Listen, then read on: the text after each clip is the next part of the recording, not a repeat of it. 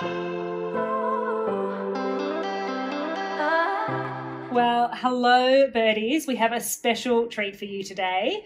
I am here with the very incredible, understated and gorgeous and quite captivating Grace Brennan. Hi everyone. I just don't want to oversell you too early, but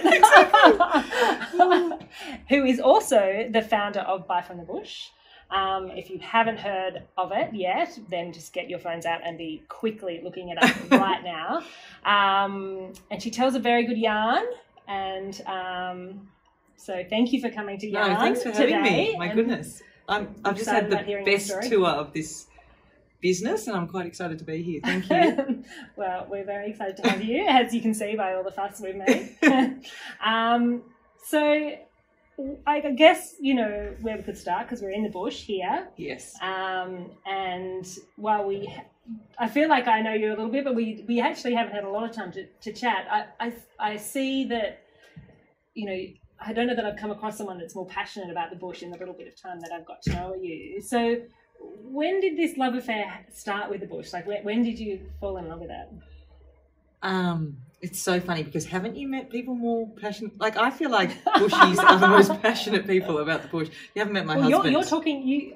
I guess I don't know. You found a way to be able to. Yeah, I think I fell in love with a man, my husband, and then by extension fell in love with his country. And he is from a place called Warren, which you know, but northwest of Dubbo, and it's kind of the western plains of New South Wales. It's just flat country and it's quite unique, or quite distinctive, I should say. Yeah. And his dad and his uncles, and they all kind of, I suppose, imparted their little gems.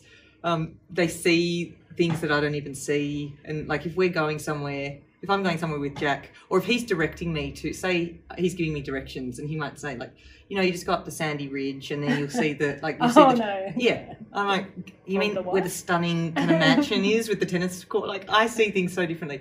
So I think I fell in love with the country because I was kind of getting to know my husband now. And so you didn't grow up in the country though? No, sorry. I grew up in Sydney. Yeah, but I did have cousins in the country. I went for holidays. I did we love country music. All the time. Yeah, and so I mean, where did it?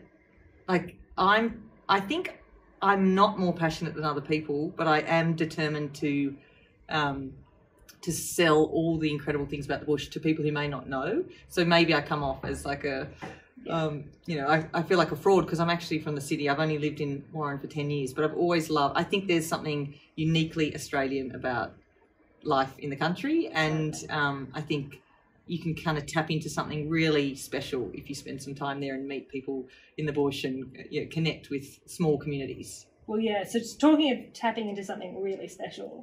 So I think it was October last year, you started a little Instagram page and they talk about how things, you know, spread like wildfire in the bush, which I don't know if it's appropriate now to actually say that given we had the bushfires. Good point. But this thing really did go crazy, you know. It was just a little page from the, you know, kitchen in Warren. And then I think by Christmas you had 400,000 people, you know, following this thing. And what is it that captivated this audience and captured the imagination of so many? I think I've spent some time thinking about this, obviously, because it did do something I never expected it to do. Yeah. But I think for a couple of reasons. For people who don't know Buy From The Bush, it was in response to severe drought in my region and across New South Wales and parts of Australia, and I wanted to shed light on drought in a way that maybe the media wasn't doing. So, you know, I remember being in my office and talking with people in town about how the media were covering drought and like, you know, who are these people that they're interviewing? That does not reflect our perspective, which was very much, you know, self-pity and things were hopeless and there was, you know, which is not necessarily the case. In amongst severe drought, people were doing all sorts of innovative things to try and get through and actually build business and, you know, take all these learnings from the situation. And not to mention they had planned for cycles of drought through, you know, they're used to it. So the media was kind of covering it in a pretty 2D way. Yeah. And also things were getting critical in my small town. So people were moving away, businesses were closing. I think hope was evaporating, and there was this feeling like, what are we doing here? If we can't do what we love, which is agriculture, and if we can't run a small business and people aren't coming through the doors, like, why do we live so far from services, isolated, you know, all those things. So it was just an idea to connect small business in the bush to city audiences, new consumers, kind of create that direct line, and social media seemed like a really simple way of doing it. So what captivated people, I think it might have been just a really simple call to action, a simple way of helping. There was a critical need. People needed cash flow in communities, and they also needed kind of this injection of positivity and help, hope, I suppose, but also feeling visible, because it can be quite, like you would know, it can be quite, you can feel quite outside the kind of mainstream discussion in policy and also kind of culture in Australia if you live outside the major cities and regional centres. So this is such a long-winded answer, but I'm here. Sorry, but I do think it was like, here's a way to help. Yes. And also they discovered these incredible businesses and these incredible products, and oh my God, yeah, I'll help because I love that. Why wouldn't I want that? Yeah, I want that handbag. Tree. Yeah, exactly. Yeah. And it was Christmas, and it's fun to spend at Christmas. So yeah, and it seemed to have meaning for, you know, these people that they to know the story behind them. That's right. I reckon.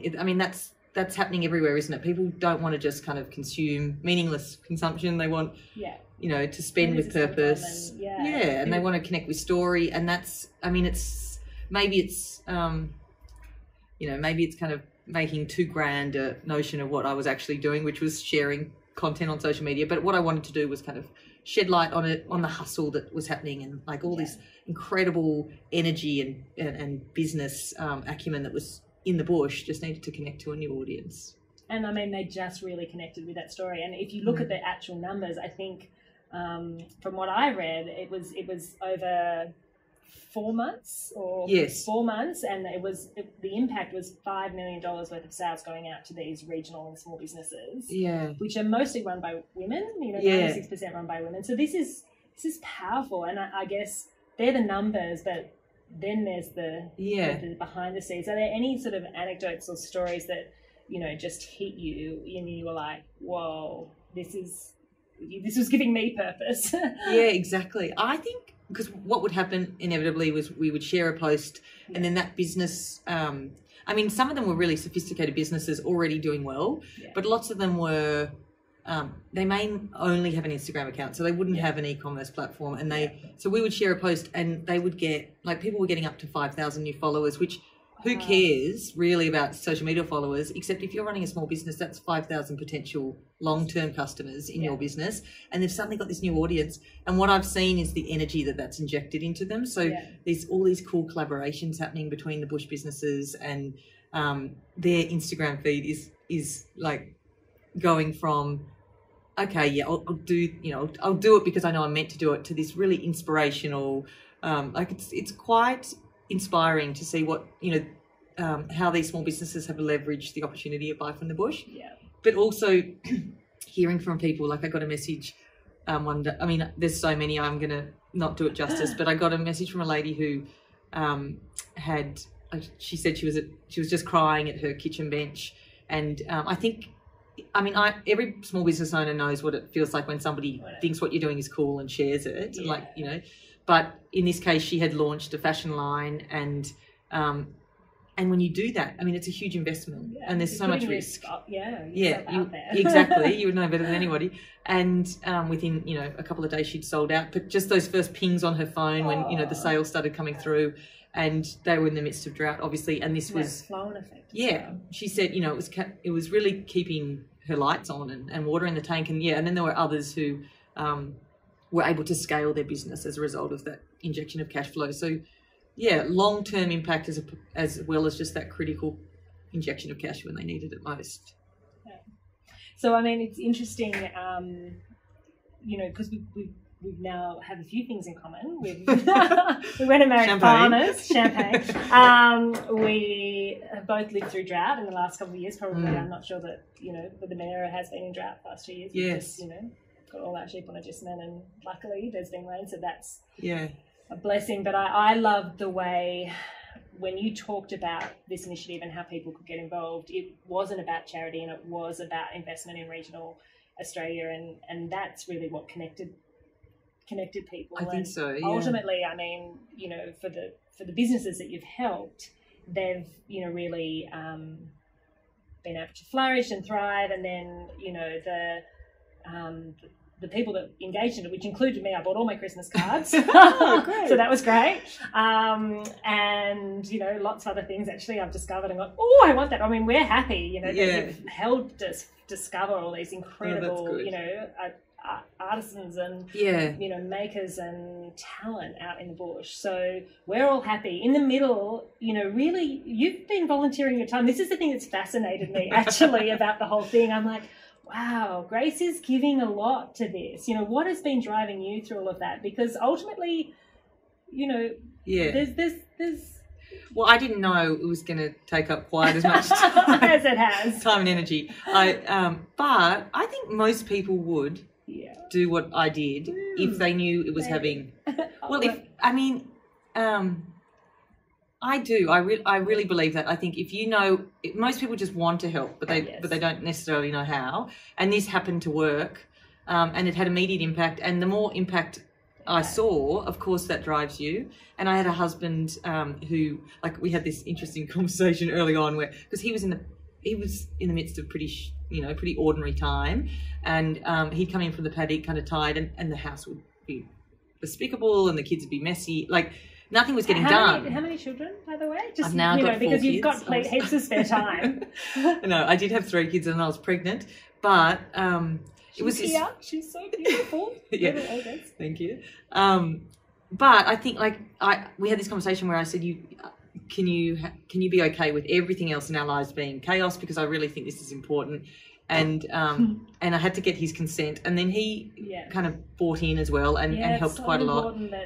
In fact, he said, "Yeah, I'll let you do that." I'm like, "No, don't let me. Help me, please." Yeah, throw me out there. Exactly. Tell me go for it. It was quite a funny moment, but I think what the hell was the question? I think most people would help. I also think that what drove me was impact. So as soon as it was.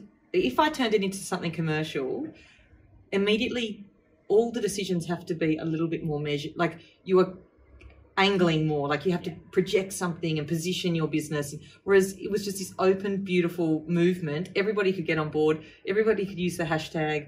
I believed in the idea of investment, not charity. So I wanted to showcase a particular kind of curated element of bush business. And I felt that you know, raising that kind of bush brand up is positive for everybody. Oh, absolutely. So it's quite deliberate about that.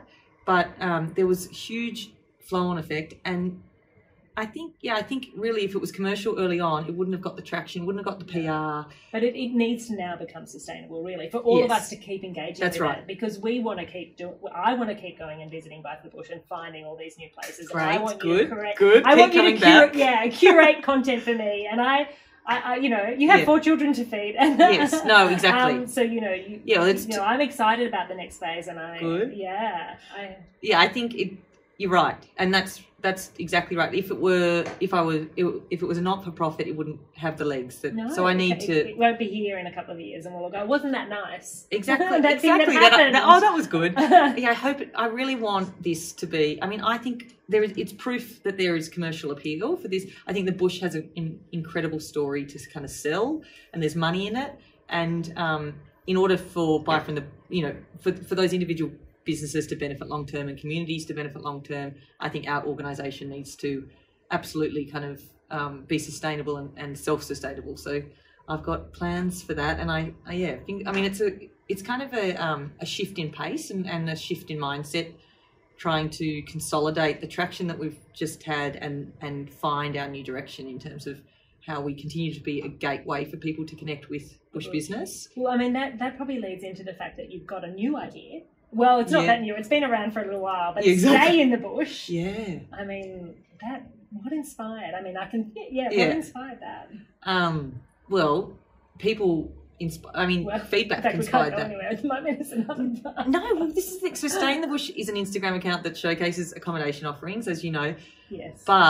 And that was just kind of ticking along as sister page to Buy from the Bush, because people wanted to support rural communities, and then the bushfires happened, and there was even a greater appetite to wander out and spend some time there, spend some money there. And again, for me, it's about that big picture, trying to showcase the layers of what's available in rural communities. It's like, you can get luxe B&Bs and 5-star experiences and camping on a creek bed, whatever tickles your fancy. But and then lockdown, and I was thinking, oh, bugger this, nobody's going to care about the drought. We're in lockdown. But actually, it's funny how things evolve, and we can only do domestic tourism. And so why not? Let's go to the bush, stay in the bush. So, we launched a website, and it's just a directory service for people to find beautiful stays in the bush. And if you're thinking rural, then you can come to stay in the bush and explore.